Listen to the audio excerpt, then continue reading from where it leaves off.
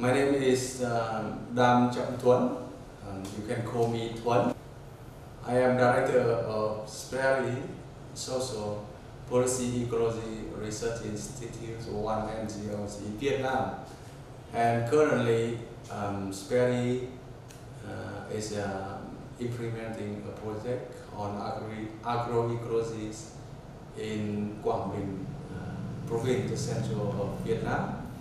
And the project is focusing on promoting the initiative of local farmers in reviving, restoring the native species, promoting the farmer with their local knowledge and the newly adapted solution in order to adapt to the climate change.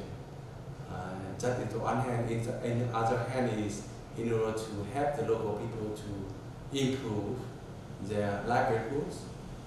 As you know, that Quảng Bình is the central of Vietnam. Normally, that area are quite often affected negatively by the climate. But currently, the more problem in Quảng Bình is the more affected from the climate change. For example, like nowadays have a more storm, more flooding, and more rain.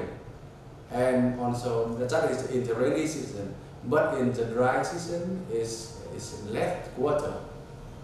But it's very strange right now. It's in the winter time. The temperature is very cold.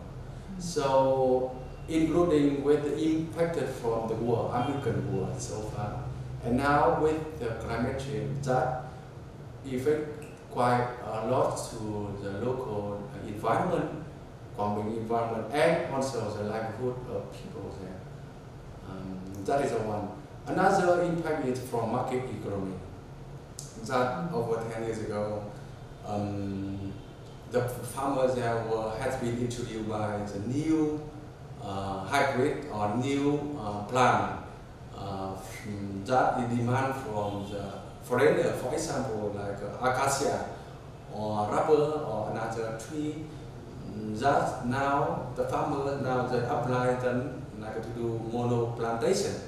So when you know that when the climate change come, especially like storm, that already damage all the plantation of farmer